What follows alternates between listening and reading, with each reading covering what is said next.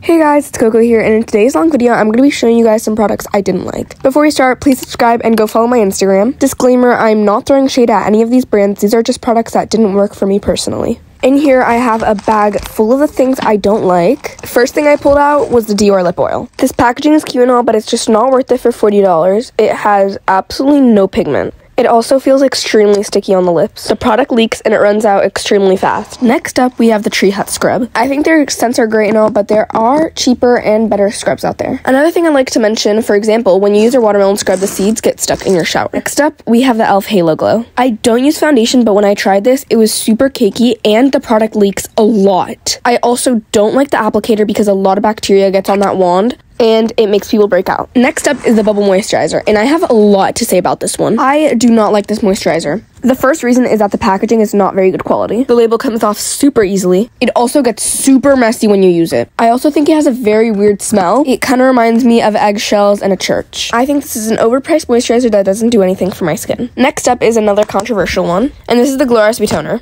This is also extremely overpriced, and it's heavily fragranced. It also feels super sticky on my skin. Next up, we have the Florence by Mills Eyebrow Styling Wax.